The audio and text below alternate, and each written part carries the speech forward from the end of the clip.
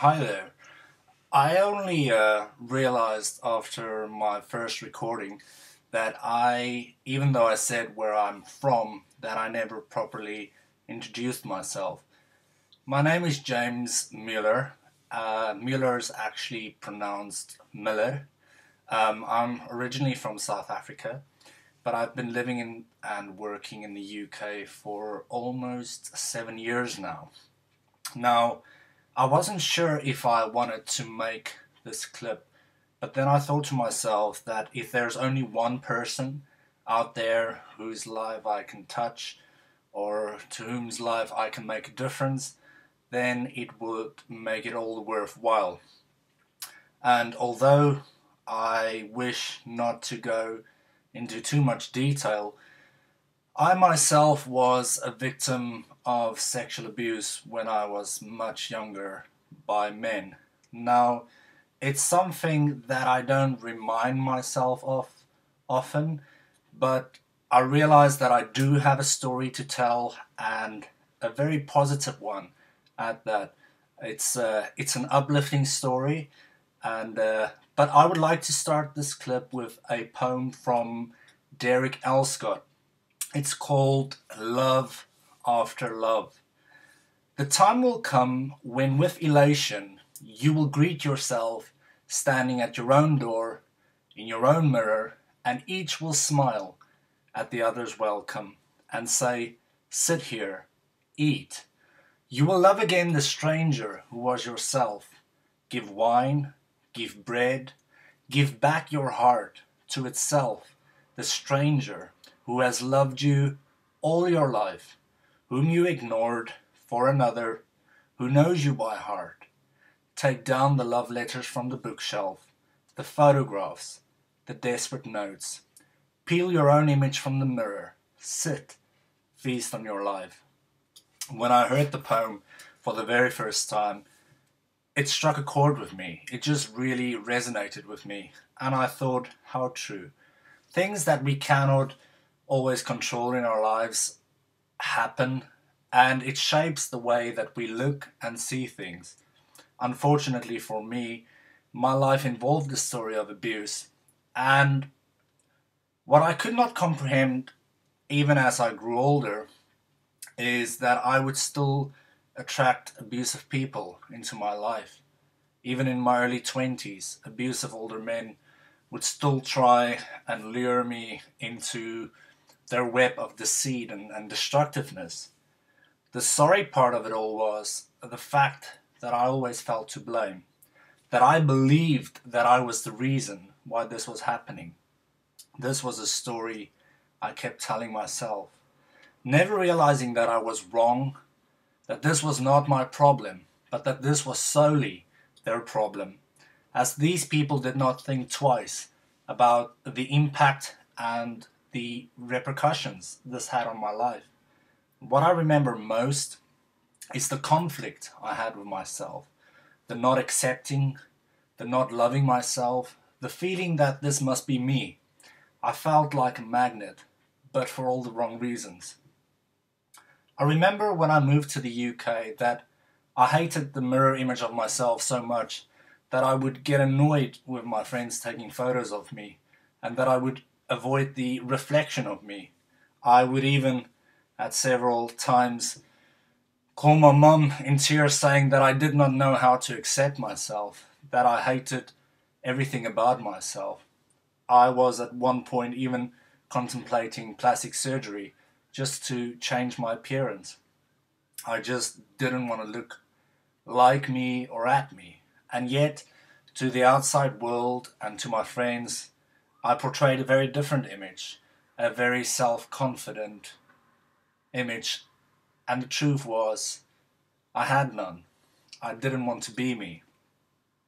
And then at one point, when my brother a couple of years ago lost his foot in an accident in a small town called Roscoe in South Dakota in America, I remember I went over to be with him, and I spent about 2.5 months with him at the Mayo Clinic in Rochester.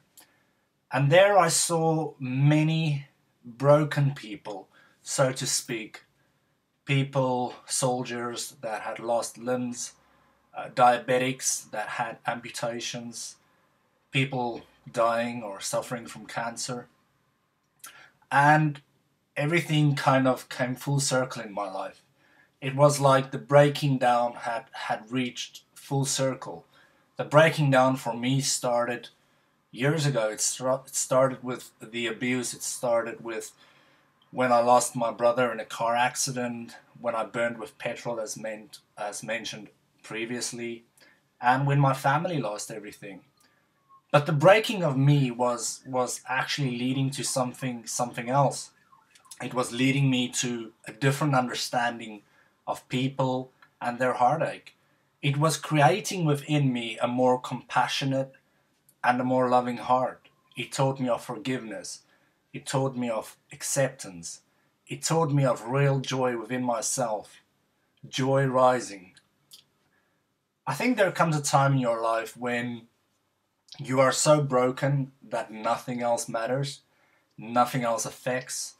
And I remember distinctively one night in Roscoe, I was lying outside in the evening on the bare ground with my face to the ground, and I was crying. I was crying for my brother's pain and his loss. I was crying for the heartache that my mom and dad had to endure.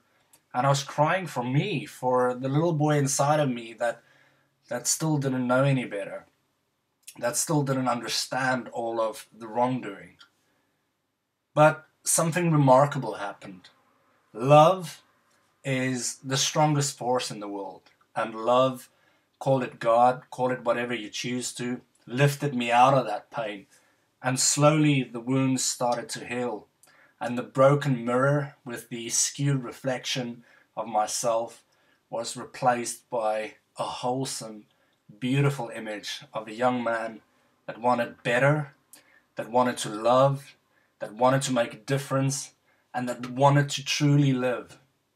I wanted to stop living my life in auto mode. I wanted to be in the moment. I wanted to feel alive, be the complete essence of me. I always knew that I was stronger than my circumstances. And I always knew that I was stronger than the emotional and physical abuse. In my heart, I always felt and knew that. But what I'm trying to say is that even though this is a part of my life, it most certainly isn't the story of my life. And this will never be the story of my life that I tell myself.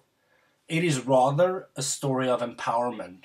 My past doesn't define me. The mistakes that I made doesn't define me. It rather speaks of a better understanding and more wisdom to know better. I decided to change it into a positive. My story is a story of triumph, of love, of self-acceptance, and of incredible joy.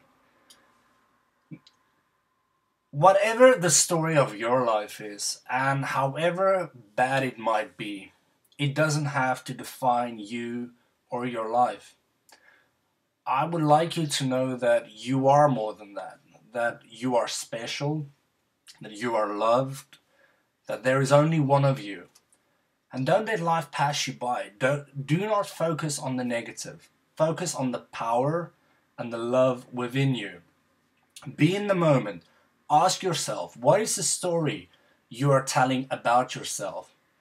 Experience the beauty of life. As I said in my previous clip, let go of what you need to let go of and see the beauty of each day for what it is. Live life to the max. You know, there's a saying that says that unforgiveness is holding on to the past, thinking that it could be any different. Sometimes, sometimes in life, you just really need to let go, look forward. I thank you for taking the time to listen to what I have to say. It is truly appreciated. And wherever you are and whatever you're doing, be in the moment. Be in the moment as to where you are experiencing and enjoying that which life is offering you. I thank you. It is once again much appreciated. Much, much love and take care.